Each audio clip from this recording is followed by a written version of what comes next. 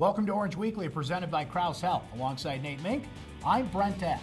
Coming up, Syracuse football head coach Dino Babers describes a painful decision he had to make during Syracuse's bye week. And it's time to start talking hoops on Orange Weekly, and Syracuse.com's Mike Waters will join us.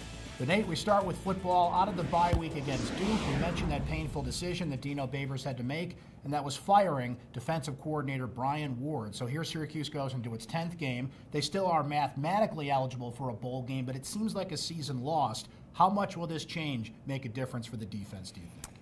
We'll see, Brent. I mean, it's really difficult to expect a complete overhaul of the defense. I do think they'll tinker with some of the sub packages. Maybe you take a look at some different personnel.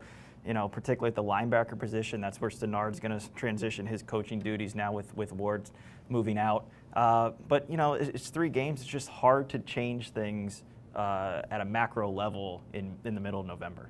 Duke comes up for the Orange here. There's a team that's lost 3 in a row itself, still looking to get bowl eligible as well. They've got to win 2 of their last 3 to get there. They've got a dual threat quarterback in Quentin Harris and a smart coach, as Dino Babers described, Nate, in David Cutcliffe. What do you see in this matchup with Syracuse and the Blue Devils? I think it's a real good opportunity for Syracuse to win a football game again. Duke is okay. You know, they're not particularly dominant in one facet of the game. They're sort of middle of the pack in whether it's rush defense, throwing the ball, running the ball. They just lost their starting center for the season, so that's going to impact their ability. I think Syracuse, you know, transitioning on the other side of the ball, I think they are going to be a little bit inspired to put forth a better effort defensively. I do think they might get a little additional help in the middle of that defensive line in McKinley Williams this week. I think that can aid their rush defense and really, you know, toughen up that middle of the defense, which obviously was a huge issue a couple weeks ago against BC. You mentioned the starting center being out. This is a Duke team that's got 21 turnovers. That leads the Power 5 right now. So all that said, Nate, it's prediction time on that matchup, and I do think Syracuse is going to lose this game to Duke. I'm going to go with a score of 33-24. What say you? Like I said earlier, I think Syracuse wins the game. I have Syracuse winning 30-27 at the end of the day. I do think they're going to play a lot better defensively. I think Duke is struggling to move the ball offensively, and I think Syracuse has shown some steps forward the last couple of, say, the last 2 out of the last 4 halves. You know, the second half against Florida State and that first half against Boston College, I thought they did some things offensively.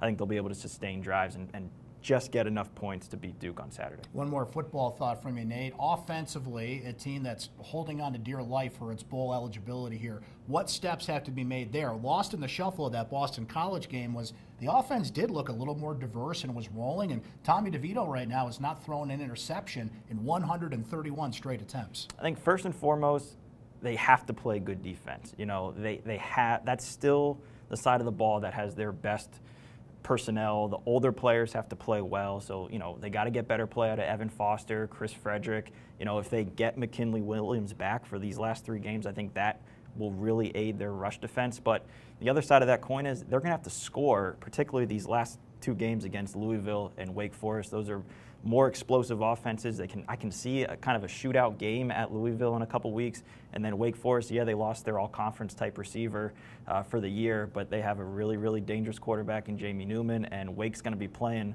potentially for an Orange Bowl bid, so they'll have a lot to play for. If Syracuse wants to beat Louisville and Wake, they might need to elevate their score into the 40s to do that. We heard about the change. Now let's hear from the head coach about it. Here's Syracuse head coach Dino Babers in Syracuse Soundbites.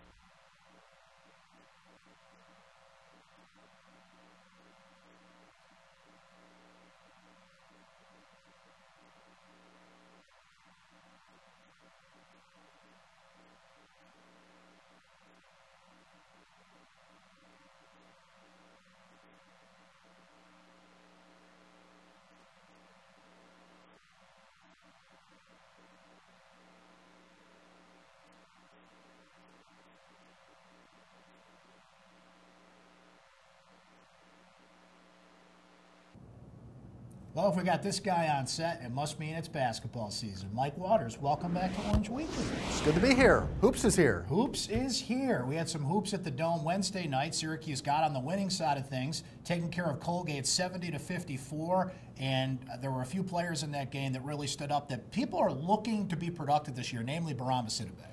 Barama had a great game, and that you're right. They do need him to play well this year. They got him the ball early, and they got him the ball in the right place. They get in the lane near the basket where he can get the ball up. And, you know, he's shown the ability to shoot over people, and he did a great job in there. The best thing about Barama, though, in addition to the points, he rebounded the ball.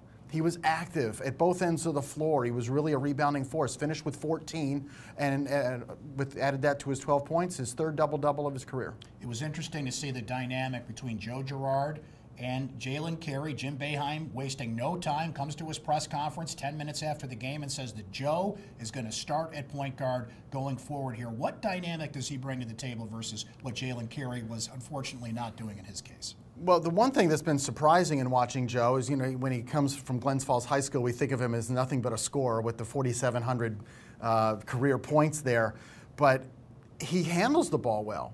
When he's playing point guard and he's acting like a point guard, he's distributing the ball, he's handling it, he's not turning it over. The other thing that he adds that Jalen isn't right now or can't is that the other teams have to respect Joe's ability to shoot from the outside.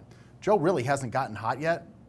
He's not shooting the ball real well, but he's such a threat. Everybody knows he can shoot, and I think that's opening up the floor and creating spaces, and I think it's one of the reasons why they were able to get the ball to Barama so much last night. It's interesting to see the dynamic and the transition, Mike, because Joe, I think he told you in the locker room after the game, when he was at Glens Falls, he wasn't really a point guard, wasn't really a shooting guard. He was just kind of the guard, the guy that could score 50 points a game, but could distribute, could facilitate the offense. And I think he realizes that he can almost do not a downsized version of that, but he doesn't have to do everything at Syracuse. You take what's there, but there's just a different energy. You could see it in that game and even in the Virginia game at times when he's running the point. He's comfortable having the ball in his hands. No, he's not going to score 50 points a game. He's not going to be asked to score 20 a game right now, but he's comfortable with the ball in his hands. He also talked about his experience as a high school quarterback. And remember, he led Glens Falls High School to state titles twice, as a sophomore and again as a senior. And he talked about being used to seeing the entire field. And he says that helps when he converts over to basketball and being able to see the entire floor and see where players are and where they're moving to. So, was he a true point guard in high school? No. But he had the ball in his hands all the time, and as a quarterback, he was a point guard on the football field. So here you have a freshman being handed the reins of point guard. And Mike, this is an interesting aspect with this team because you got 4 new players, 4 young players in the lineup for this team. And Jim even said it at his press conference the other night that it might take 12 games just to figure out who the heck they are at this point. And I agree, and I think that might be one reason you're seeing the switch at point guard so early in the season. They've got 3 more games before they hit a stretch that's going to be crucial to them for their NCAA tournament resume. After these next 3 games, they're going to go down to New York and play twice. They're going to play Iowa. They're going to play at Georgia Tech and at Georgetown. I feel if they don't feel like things are working really well right now, they got to make a switch now and get Joe Girard in there so he gets 3 games as the starter against Seattle, Cornell, and Bucknell to get ready for that next 5-game stretch. That's Orange Weekly presented by Krause Health. For Nate Mink, from Mike Waters, I'm Brent Axe. We'll talk to you next time.